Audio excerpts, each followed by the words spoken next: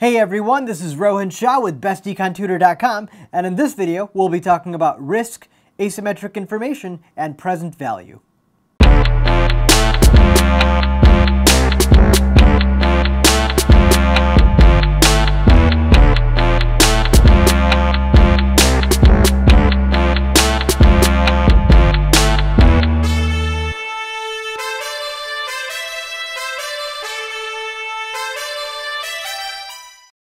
Now let's first talk about risk. Imagine that somebody, wants to help you out financially, and they give you two options. They say, hey, I could just give you $5,000, no questions asked, no strings attached. That's one option. Or another option they'll present to you is, how about let's flip a fair coin. If you get heads, I'll give you $10,000. But if you get tails, I'll give you $0.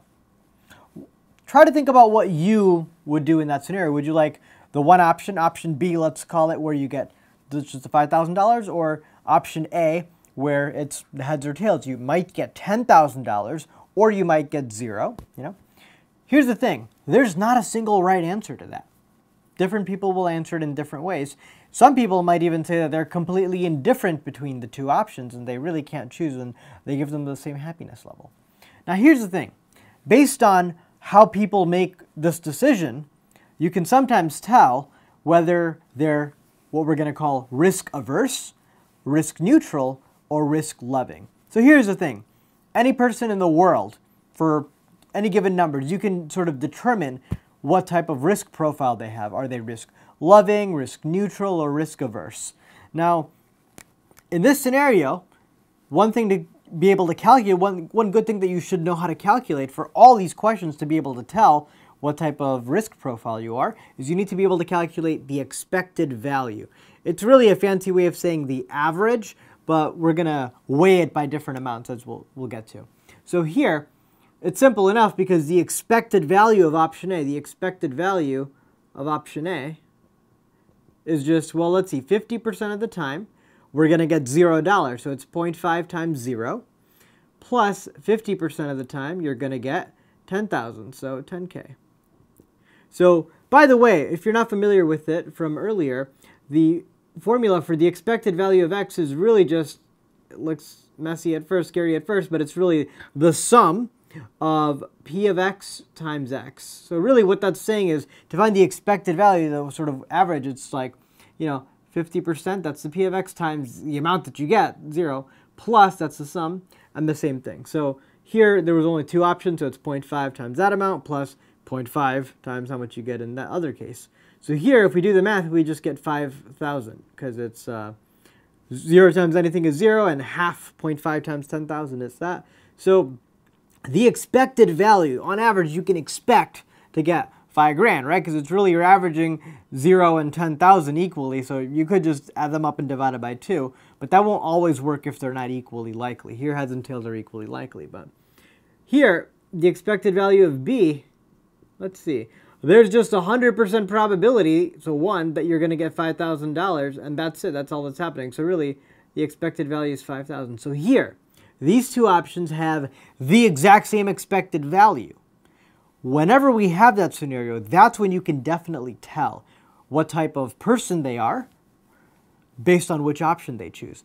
If two things have, a different expected value and they choose the one with the higher expected value, you really can't tell whether they're risk averse, risk loving, risk neutral. But if they have the exact same expected value, then you can definitely tell that the person who picks the riskier option, where you might get more or you might get less, they're risk loving.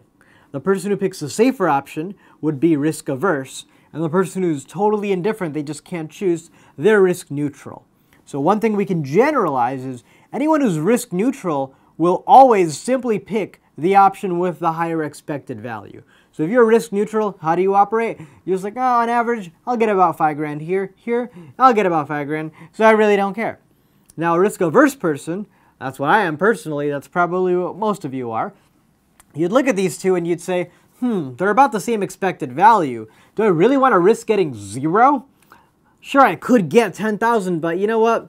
It's much safer if I just get the 5 for sure. That way I don't have any regrets, sure, about getting 0. So that's me. I would personally pick option B, which means I'm risk averse. Now you might have somebody who's like, who cares really about the 5,000? I might as well just like, try to get the 10, and if I lose, man, at least I have the chance of getting the 10. So they'd pick option A, and they're risk loving. So that's how you can tell what type of person you are. But again, on the other hand, if we were to switch these numbers around, if we were to make this now, 100,000 or something like that, right? Now the expected value here is 50,000. Now even a risk-averse person like me might still choose option A, and that's still consistent. It doesn't mean you're risk-loving necessarily, because you just picked the one with the higher expected value. And so you might pick the one with the higher expected value regardless of what type you are. But if you're risk neutral, then you definitely know you'd pick this one. Now, here's a question for you. Why would anyone want to maybe ever buy insurance? And how do insurance companies make profits? Like, how does that even work if they're, paying out money a lot? Well, let's take a scenario where you have a risk-averse person who just bought a car, and they have a 10% chance of getting into an accident. Now, if they get into an accident, let's say they have to pay $10,000 in damages if they just total their car, but 90% of the time they're not getting into an accident, and they have to pay $0 in car expenses. So let's think about whether they might want to buy insurance or not. Now, here, what is their expected expense? The expected expense, the expected value, we could say is, let's see, 90% of the time, they have to pay 0, plus 10% of the time, they have to pay 10,000. So really, that's 0 times anything is 0. 0.1 times 10,000 is 1,000. So on average, I'm expecting to pay about $1,000. Notice it was really averaging 0 and 10,000, but it wasn't just 5 because we wanted to give a lot more weight to the 0, so it ended up being a lot closer to 0. But either way, I'm expecting, let's say I'm a risk-averse person, and I'm facing these numbers, and I'm deciding, should I buy car insurance or not? And I know that, all right, on average, I'm expecting to pay out, $1,000. But what if somebody else were to offer me what's called fair insurance? So if somebody were to offer me a fair premium, an actuarially fair, that's the full name, actuarially fair premium of $1,000. What if they were to say, all right, how about this? Rohan, how about you just have to pay me $1,000 and that's it. If your car gets totaled, we'll cover the full $10,000. And I'm thinking, hey, you know what? Either way, I've got the same expected value by taking the risk on my own versus just buying insurance. So if I'm a risk-averse person, I would get way more happiness, utility out of this than out of this, even though they have the same expected value. See, if I were a risk-neutral person, I really wouldn't care. But I'm risk-averse, so I would prefer to just pay an insurance company $1,000 no matter what. So that way, if my car gets totaled, I never am stuck with the $10,000 bill. Now, why would an insurance company want to take me up on this offer? Well, because they're thinking 90% of the time, they're actually getting, they're getting the 1,000, but they don't have to pay anything because 90% of the time I don't get into an accident. So in that case, they just earn $1,000, and but 10% of the time they do have to pay out a lot, and so they would in that case lose $10,000. On average, though, they're breaking even. They're not really making a loss because they're on average 10% of the time, paying that, 90% of the time. That balances out. They're making 0 profit now. But here's the thing. You can now actually, so from their perspective, because I'm risk averse, if they did want to make a profit, they actually could make a little bit of a profit by charging me a slightly higher premium. What if they charge me like $1,100 instead, right? In my mind, I'm thinking, even though this is like, and it's weird though, here, since we're looking at the expense, I want the lower expected value technically. So if I was risk neutral though, I would definitely pick the 1,000 over the 1,100, right? Because I want to have a lower expense. But since I'm risk averse, I'd be willing to pay, an extra 100 if it means that's it, that I'll never ever be stuck with a $10,000 bill. So I'd rather, in my mind, even though the average is, I'm paying a little bit more on average, in my mind, I'm okay paying $1,100 every year, no matter what, rather than, waking up and saying, do I have to pay 0 or 10,000? Is my car totaled or not? So rather than me living with the risk, I'd rather, it's like I'm paying a premium to be able to not have the risk. So at the end of the day, if they were to offer me this, I would probably take them up on that insurance, and that way I'm safe in my mind. I pay $1,100, I never have to worry. And in their mind, here's the thing about the insurance company. I'm not their only client. So one way they eliminate their risk is by what's called, pooling. So what they can do is they can offer insurance like this to thousands and thousands of people across the country. And now, on average, they are on average getting $1,100 from their customers. On average, they're paying out $1,000 because they're now taking that risk. So on average, they are making about $100 per person. Again, on any individual person, they might have lost. On any individual person, they might have won in the sense that they didn't have to pay anything, but they got their $1,100. But either way, on average, because you do it over thousands and thousands of people, on average, they probably are going to make a lot of money in profit. So that's one way to eliminate their risk. Now, another way in general to avoid risk is what's called diversification. So that's like if you're investing in the stock market, rather than, let's say you have $1,000 and you're wondering, should I buy $1,000 worth of Google stock or Apple stock, right? Because if you're thinking one of them might like totally double and you're going to double your money, then you're kind of like, all right, you're kind of worried because what if you invest in Google, but then the other company was the one that doubled, not this one, What if you invested in the wrong one? So one thing you can do is just split your money, 500 in Google, 500 in Apple. That way, at least you're guaranteed that half of your money will double if you knew, for example, that one of them was going to double and you just didn't know which one. So in general, diversifying is one way you can kind of get risk-averse results, without having to actually take the risk. So now let's talk a little bit about asymmetric information. That's when one party usually has more information than the other. It's not symmetric, asymmetric. Now, there's a lot of vocab words kind of that you'll learn that it's kind of, people really tend to confuse these two. Adverse selection and moral hazard. Most students kind of don't know the difference between these two. It kind of seems like something about, stuff going wrong. And they both are related to something going wrong when there's asymmetric information, but let's look at what the difference is and how to, really treat them in the real world. So let's keep a consistent example. Let's say you are thinking about, you own a health insurance company, okay? And let's say you know that some people are healthy, they exercise, they eat well, and so they're less likely to get certain diseases, and so you're less likely to have to spend a lot of money on them, right? Versus some people are unhealthy, and so you're expecting to probably spend more money on them because, again, when you're the health insurance company, you're now you're paying for all their medical bills, and they're just giving you a monthly premium or something. So you're kind of taking their risk for them if you're the insurance company. Now, what if you knew that you were able to distinguish between healthy and unhealthy people? Then you'd kind of want to charge the healthy people a lower premium, right? Because that's the fair thing to do if you're, spending less money for them, so you charge them less versus charge more for the unhealthy people. So let's say you just said, hey, you know what? I'm just going to ask people. I'm going to have them fill out a survey asking them, hey, how many times a week do you exercise? How many times do you have vegetables every week and stuff like that? Now, here's the problem with that. People lie.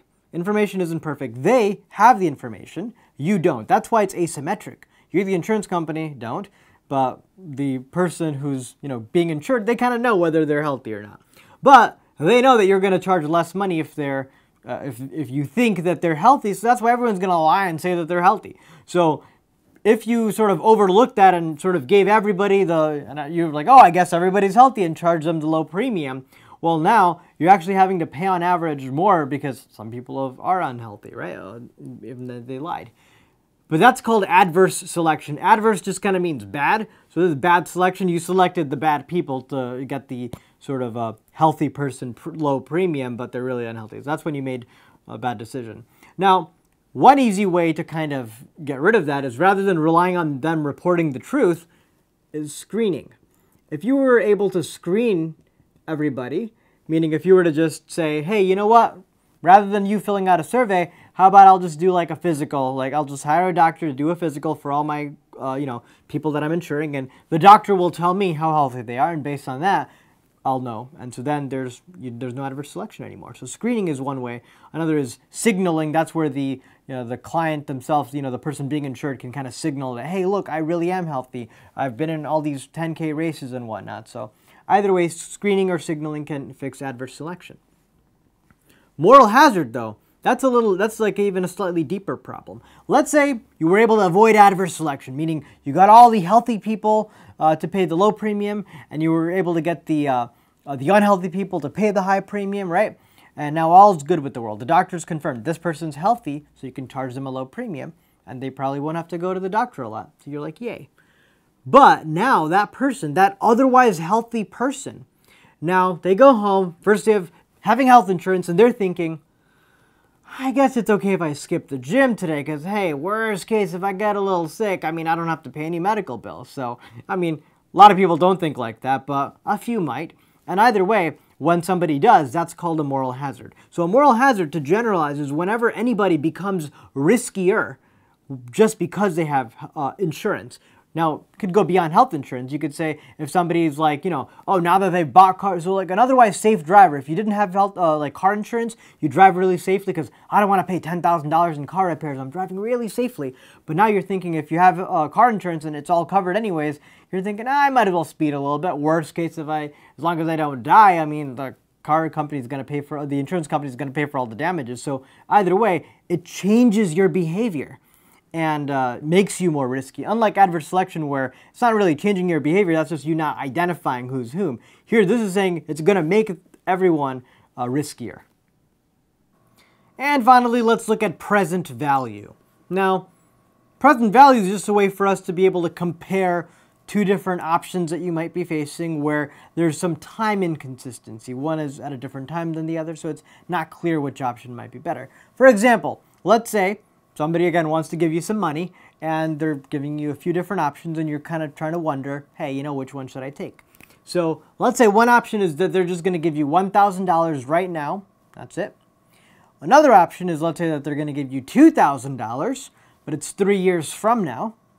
And a third option is that they're going to give you $300 a year, starting now, let's say, for 4 years or something. So now, here's why it's not obvious which option is the best. It's because money in the future is kind of not worth as much as it is today, right? Because if you were given money today, I mean, not only is there the impatience factor, but you also could just put it in a bank account or something and start earning interest on it. So that's why $1,000 today is way better than if I were to say, hey, I'll give you $1,000 a year from now. Because let's say the interest rate's 12%. If I were to give you $1,000 now as opposed to $1,000 a year from now, by taking the $1,000 now, you could just put it in a bank, and a year from now, you'll have another $120 in the bank account. So that's better than if I were to just give you $1,000 a year from now. This way you get $1,120 a year from now. So, you know, 1,000 plus 120. So either way, here, the way to evaluate these options are to put them all in terms of today's dollars, right? So what would the equivalent be in cash right now? Now, the present value, here's the grand formula. The present value of X dollars given to you N years from now is this. Is X divided by 1 plus R to the N. Now, one thing about this formula is you can clearly see that N, the number of years into the future you actually get the money, the bigger that N is, that's a bigger denominator, which means an overall smaller number. That's why money given in the future is kind of not worth it. If you were to say, what's more valuable, $100,000 given to you 5 years from now, or $100,000 given to you 30 years from now? Well, the one given to you 30 years from now is really not worth that much to you right now, right? So the sooner, the better, the higher the present value, if it's sooner, if it's a lower N. In fact, what if you were given that money right now? The N is 0 years from now. Well then, the present value of X dollars given to you 0 years from now, just plug in 0 for N. Anything to the 0th power is 1. So that's just X over 1, so it's just X. Which means, for option A, the present value is simply going to be $1,000, because $1,000 given right now is 1,000 over 1, to the 0, or whatever that is to the 0. So now, we want to compare the present value of this guy to 1,000. So the way we're going to find it is you're given $2,000, so that's your X. $2,000 you're given. How many years from now? 3 years from now. Now here's what this is. The larger the interest rate, that's kind of like how much money you could have earned, right? It's like your opportunity cost. It's what you're giving up. Now, the more you're giving up, the less the present value, right? So if the interest rates in the world are really high, like you can get like 50% interest, then you'd really much rather have the money now so you could put it in the bank and get interest out of it, right? So if somebody's like waiting more into the future to give you that money, then it's really not worth that much because you're losing all that interest.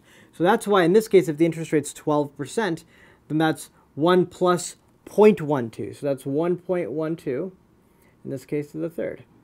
So whatever that is, notice it's not obvious. We already know that that's going to be less than 2,000 because you're dividing by a number bigger than 1, but it's not obvious what that number is. So you do the math and you'd be able to find that. And then for this one, for option C, you're given $300 a year starting now for 4 years. So this is a little bit weird, but it's really just an application of this. Let's see, you're given $300. The first $300 that you're given is 0 years from now. So the present value is of that $300 is just 300 divided by, 1.12 to the 0, so it's just 300. But then the $300 that you get a year from now, so here's the thing. At the end of the day, your temptation might be to say, wait, isn't this just worth $1,200, 300 a year for 4 years, so 300 added 4 times? But here's the thing. All these 300s aren't created equally. They're given to you in different time periods. This is given right now, so its present value is 300. This is a year from now, so it's divided by 1.12. That's 2 years from now, so that's 1.12 squared. That's 3 years from now, so that's 1.12 cubed. So notice, the more into the future it is, the lower the present value. So in conclusion, if we actually do the math, it turns out that looking at these 3 present values, the best thing is option B, because 1423 is bigger than 1020.5 and 1000. So this is like the most preferred. And then if you have to choose between A and C, notice it's not obvious. $1,000 versus 1,200, but the 1,200 is, over time, so it's not clear whether it was going to be worth more than the 1,000. And here it just barely made the cut, so that is better than the 1,000. So this is the worst in this case. Now let's look at some student questions. Would a risk-averse person ever want to gamble? Or does gambling automatically make you risk-loving? Good question. If the gamble sort of has the same expected value, if the 2 options in your gamble have the same expected value, well, then a risk-averse person would definitely not choose to gamble. But in general in life, I mean, you really, even a risk-averse person might choose to gamble if the numbers are right. Like, for example, if you had to choose between, there's an option A where you get, $10 for sure, no questions asked, and an option B where, there's like a 50% chance that you get, that you get $1 million, heads or tails, 50% $1 million, and then a 50% chance that you get, let's say just $5 or something like that, or even 0. Really, either way, if you think about it, this is a gamble, right? And this is not a gamble at $10. But even if you're risk averse, this has such a high expected value that you're still okay to gamble, even though overall we'd still classify that person as risk averse. We just wouldn't know it based on this choice. We'd need a lot more other info. We'd need to see how they react when 2 things have the same expected value. Only then can we say for sure that they're definitely risk averse. But in general, yeah, risk averse people might gamble if the thing has a high expected value. Now our final question. Isn't money in the future worth more than money today? Movie theater tickets used to be a nickel and now they're worth $8. So here's the thing.